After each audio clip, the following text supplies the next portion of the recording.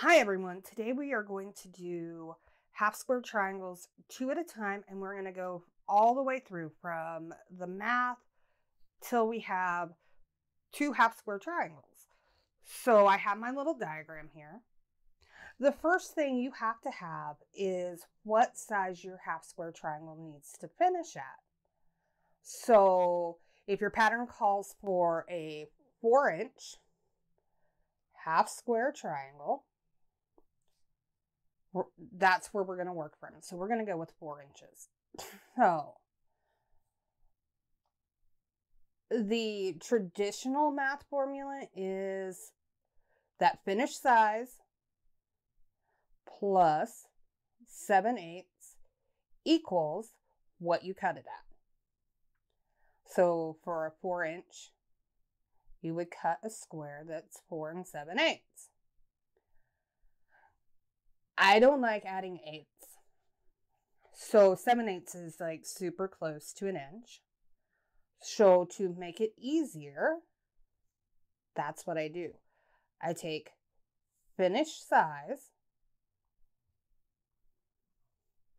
plus 1 equals cut size. Finished size plus 1 equals cut size, excuse me. So for a 4-inch half square triangle, I need to cut 5-inch squares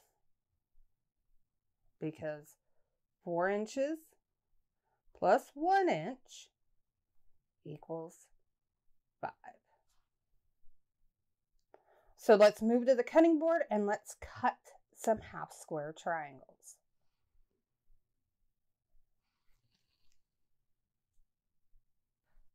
Okay, everyone, so I have my 2 5-inch squares, and so I just grabbed some out of a charm pack. This is Day in Paris by Zen Chic for Moda. So now we need to sew them, and we have 2 options of how we mark them for sewing. One is to draw a line on the back, corner to corner,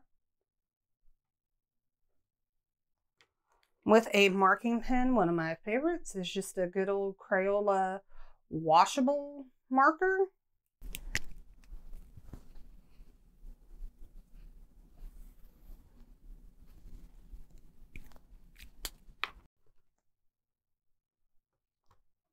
Okay, so there we go.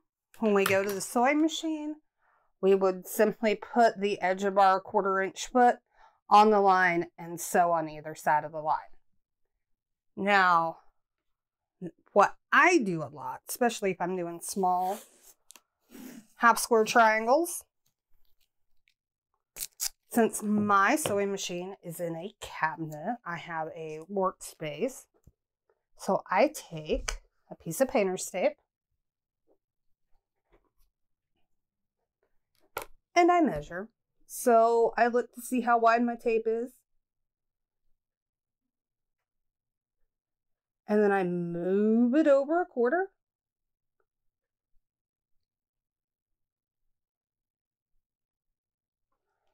And I draw a line, a thin line. So I'm using one of my writing pens for this. And then I move it over 1/4. And I draw another line.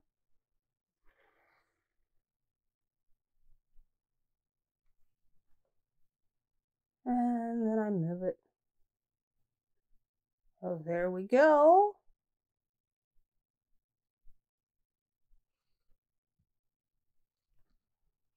And draw a third line.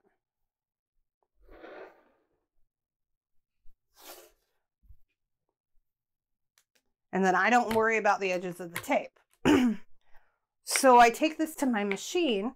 This middle line is where my needle runs. So I try to get that as close to where my needle comes down. And then I'm 1/4 of an inch from either side of that line. And then when I put my half square triangles, up on my machine. So when I go to my machine, I have my two squares put together and I line the point up over here on the one 1/4 of an inch away from the needle. And I sew along, making sure, this point stays on that line. And then flip it over and do the same thing. And then I didn't have to draw. This only works if your squares are small enough that you can see both ends while you're sewing. If you're doing great big ones, line. So let's head over to the sewing machine and let's sew them. So when I go to my machine, I have my two squares put together and I line the point up over here on the one 1/4 of an inch away from the needle. And I sew along, making sure, this point stays on that line. And then flip it over and do the same thing. And then I didn't have to draw. This only works if your squares are small enough that you can see both ends while you're sewing. If you're doing great big ones, line. So let's head over to the sewing machine and let's sew them. Okay, so I'm at my sewing machine. I don't have my painter's tape on this machine. I just haven't done it. That piece that I showed you in the last segment will go on this machine. So I'm going to use the line that we drew instead. Line up my foot on there and just sew.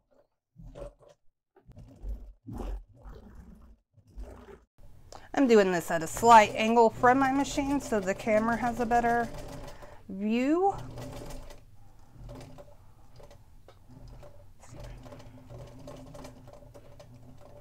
So my stitching may be a little wonky. Just going to turn it around, pull it out just a hair,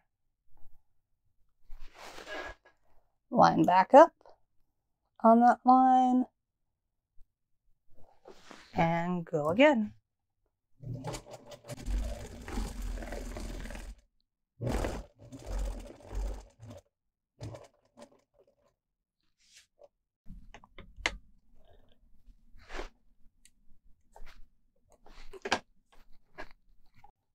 And there we go. We have just sewn 2 half square triangles together. Now we need to head back to the cutting mat so we can get them cut apart.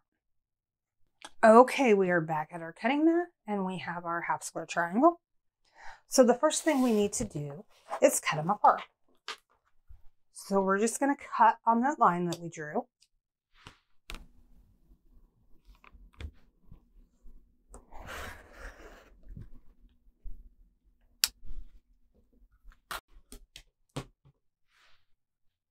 And ta-da! Okay, so now we have to press them. If you are using a pattern, but using this method instead of the method that your pattern said, check to see what way they say to press them. If not, I always press to the dark, so I'm going to go press to the gray. Okay, so we now have 2 identical half square triangles, but they're not 4 inches. Oh, let's measure one.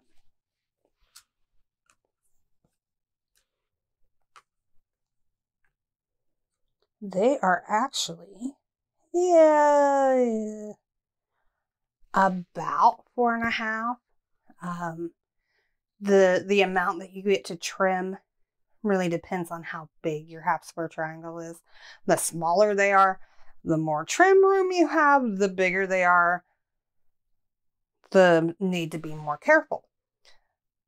But when looking, we're going to take just a minute to talk about the ruler.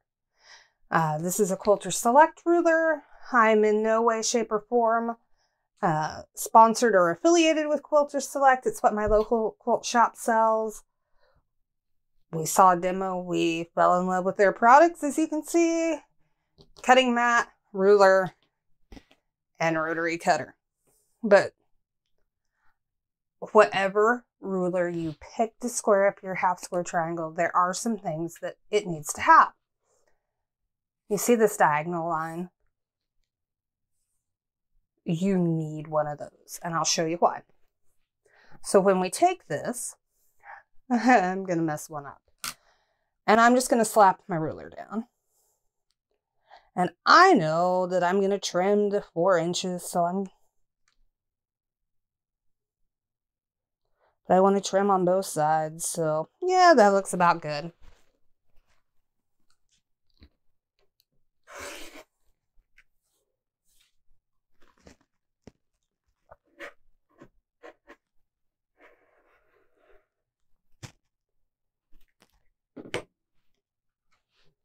Really weird doing this with a camera.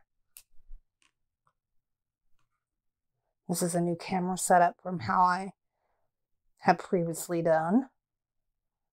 So now I'm going to put my 4-inch line around the edge and chop the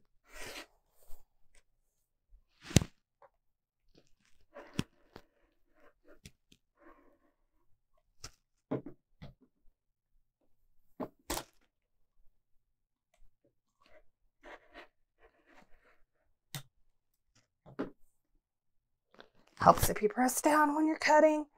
Big no-no there, I put my rotary cutter down without closing the blade. There's my half square triangle. This is not going to work in a quilt because when I go to sew, my diagonal is not in the corner, which means it's not going to look right when we sew. Oh, this, no good. That's why we need that line. I am more worried about that line than I am the numbers. So, on my first cut, I'm going to put that 45-degree line right up against my seam. Now, there are rulers that have a channel there so you can kind of push up against one side and lock it in real well. And all I'm doing right now is making sure that my bottom is my block is held within the 4-inch. But I don't want to go all the way to the 4-inch because I want to be able to cut off the other side. So, got that all lined up.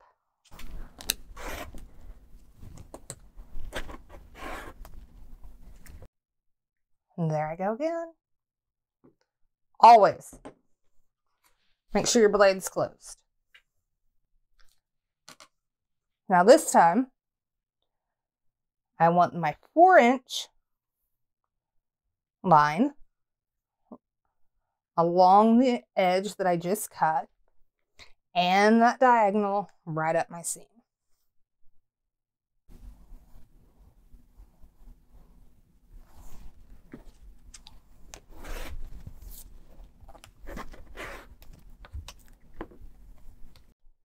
Gotta remember to push down. I'm trying not to bump my camera when I do that side, so I'm not. So now I have a half square triangle. Doesn't that look much better than that?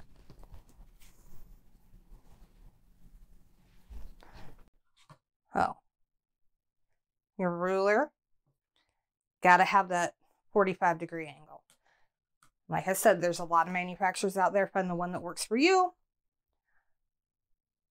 Join us next time when we will do half square triangles 8 at a time.